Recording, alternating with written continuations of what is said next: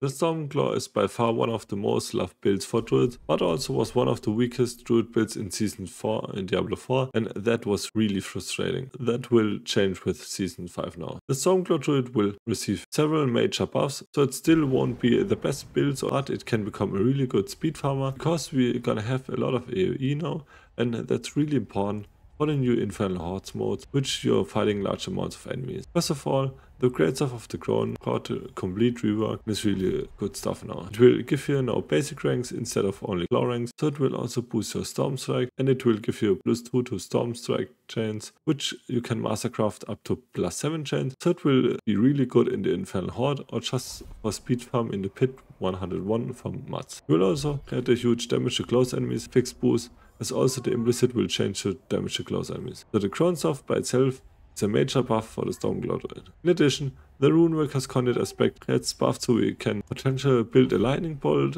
build around it, also some other buffs like Harlequin's Crest, CDR and New Fists of Fate. I recorded a Stormclaw video before the season drop, but didn't have time to release it earlier. Have mercy if there are some when Season 5 starts phrases in there. I will also try to build a Stormclaw Druid on my own in the coming days and will give you an updated guide when I got every piece of gear together. As I said, the Stormclaw won't be the best build, but certainly one of the most fun ones. Could also synergize really well with the new and buffed Angrentv Visage, so we could finally build a nice poison Angrentv Visage build. Hey guys, what's up? Angrentv with another Diablo 4 Druid build guide for the Season 5, and today I want to show you my Stormclaw Season 5 Druid. That will be one hell of a fun build. After a quick introduction why you should definitely go for the Stormclaw Druid build, we will go into details now. Also, if you want to check out a really nice leveling build, you can also check out my recently released Earth Spike Druid build. The cool thing is you can smoothly transition from the Earth Spike build into the Stormclaw build as soon as you will find your Stormclaw items, so this is a really cool side note, because yeah, for the Stormclaw you definitely need the Greatstaff of the Crone to get this build going. And before we jump into the chart planner, please leave a like and a subscribe. If you want to support my channel, I would appreciate it a lot, and also join me on Twitch on Tuesday and also on Wednesday when I will start my journey into the Season 5 stream. All my social media channels are linked in the description, so I would really happy if you come by and just say hi and have a nice chat with me. So let's gonna start into the build. I got one version with Better Rampage and one version with Nature's Fury, and also one version that doesn't have any Uber Unix, so you can pick any variant you want. And let's gonna start with the Better Rampage version into our skill tree, because I don't have the Nature's Fury interactions on this kind of version. I try to utilize all of my lightning bolts. I know it is really underused, but with the new buff of our Runeworkers Conduit aspect, our lightning bolts will now get up to 40% more multiplicative damage. Maybe I will also go for the Runeworkers Conduit aspect in the Emerald slot if our lightning bolts will get increased, and I will also put my tempers from my item onto the lightning bolt enchant, because you can get under storm fingers the lightning bolt damage. I know it is really high experimental and I don't know if it will work, but it sounds kind of cool, because we can also get really high amount of plus lightning bolt damage through our Paragon Board, and we're also gonna get lightning bolt on lucky hit on our skill tree. And also thanks to the new Fist of Fate, we're gonna get a really high amount of luck hit chance. So with our great graphics and masterworking, we can get this maybe around 80, 90 or even 100%, and this fits perfectly into our playstyle, because we're gonna get luck hit interaction with overcharge aspect. As I said, we're gonna get luck hit interaction with our skill tree and also our calm before the storm to trigger our cataclysm. So I will change this as soon as Mobilitics will introduce the Björn Fang tasks as ring. This was just a quick summary what defines the best rampage. So we don't go for the multiple element style, we just go for heavy lightning damage. So for our skill tree, we're gonna get our claw max as also wild claw. We also get storm strike max and also our fierce storm strike. And thanks to the new crone stuff, we also can try to get chains to +7 targets, so we're gonna have multiple massive amount of IE damage. This would be really wild. And also this would be really good with Stormstrike when we scale our Stormstrike damage, and also we're gonna hit all of them with the vulnerable effect, so this is really cool. And for our defensive skills, we're gonna get 1 rank into Earthen Bulwark. It's also preserving Earthen Bulwark. Keep in mind, we don't have any of our symbiotic interactions, so we cannot reduce our cooldown with our aspect, but we can also reduce our cooldown with the new Harlequin's Crest that got some really crazy cooldown reduction. Now it got baseline of 20% cooldown reduction, and we can get it even further. With 20% cooldown reduction, we can get it to around 30-40% with our masterwork crits, and also with the great affix to like 50%. So this will help really a lot. So we're also gonna have 4 points into cycling armor. It's a passive damage reduction. It's really nice. Also the preserving cycling armor. It's also blood howl and preserving blood howl for more attack speed. 1 point into ancestral fortitude, so we can go for 3 points into vigilance, so we will get more damage reduction after we cast our defensive skill. And we don't have any skill points on our companion part. And for our Wrath part, currently I got Hurricane with also the Savage Hurricane in, because I don't know what I'm gonna do with my last slot. It is nice because we're gonna have an addition of 20% less damage dealt, so it could be nice. Also, we're gonna get our Endless Tempest. I still need to switch off Charge Atmosphere to Endless Tempest. With the new Mjolnir ring, we're also gonna get 2 additional ranks into Endless Tempest, and we could also potentially get another 2 ranks into this. We're gonna have 5 ranks, and this would be a duration of 25%. So maybe I will also switch some things around until Season 5 starts. So also check out my chart planner, and if you have any questions for this build or the skill tree or some other things, just ask them in the comments down below. And we're gonna get 1 point into elemental exposure, 1 point into charged atmosphere, 3 points into electric shock. This will give us a chance to immobilize enemies. When they're immobilized, we're gonna get a huge damage bonus, and also we're gonna have Bad Omen with the lucky chance, with the chance to cast lightning bolts. As I said, we're gonna try to utilize and maximize the damage output of our lightning bolts. I still don't know if this will work and if this is gonna do enough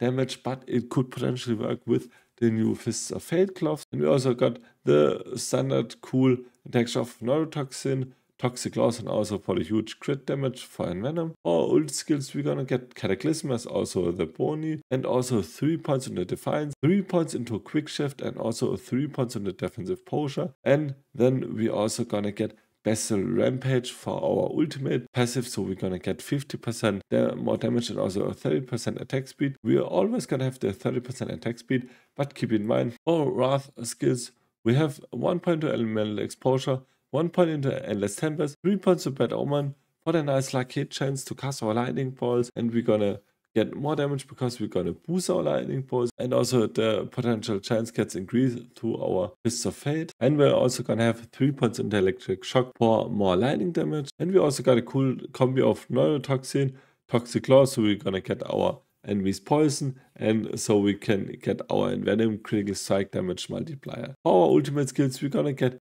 2 points in the Defiance. We can also get a 3rd point. You can technically go for 2 points higher than senses, so we can get more points into Defiance. You can also leave out the points in hidden senses and either go for Hurricane and leave out the Bulwark. This is also a potential option, or just go with the points in Natural Disaster. But for now, I will keep them in hidden senses. And we're also gonna get Cataclysm, and as I said, we get Quick Shift for more damage, Defensive Posture for more damage reduction when we are fortified. And we're also gonna get Bestial Rampage. We always have our 30% attack speed buff up by default, and we're also gonna get 50% multiplicative damage boost if we're gonna go into our... So we also get the 50% damage multiplier if we get to our werewolf form, which we will get through our maul. So this is also nice. Next up, onto our items. I also got a version without the Unix, without the Ubers. You just go for God's Crown and the aspect of concussive strikes. But we're gonna talk about the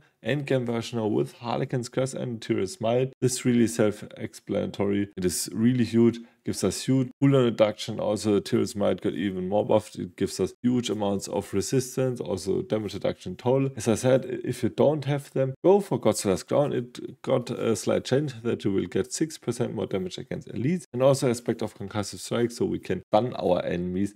And with the chest, just go for some maximum life, armor, and such things. So for our gloves, we're gonna go with the new buff Fist of Fate, because it will give us up to 50% luck hit chance, and we can get this to even 80 to 90%, as I said. We also can do more damage, so it will be really nice for our luck hit effects like overcharge and some other things. And for your pants, go for Skinwalker's aspect, because we're constantly in shape-shifting mood. We are gonna get so much life every time. For your boots, go for the Wild Heart Hunger. You still have problems when you're stunned, because you're not unstoppable through other than Bulwark. You can also go for aspect of Metamorphosis, but if you're fine with your stuns and CC, you will definitely go for Wild Heart Hunger, because really good now in the new season, and it will boost the damage and also your damage reduction really far. And for your weapon, Grace of the Crown, I think this is self-explanatory. And right now I got the Runeworkers Conduit aspect on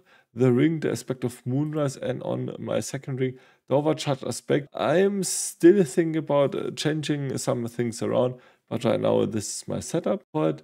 And for your gems, go for Topaz, Ruby, and a Diamond. Topaz for weapon, Ruby for armor, and Diamond for jewelry. For your gear, I will fill up the slots with some effects if you don't have the Unix equivalent yet, and you can also write down in the comments below if you have any further questions. For your pants, go for ranks of Stormstrike, ranks to claw, armor, then utility like hit to increase the enemies, also defense for maximum life.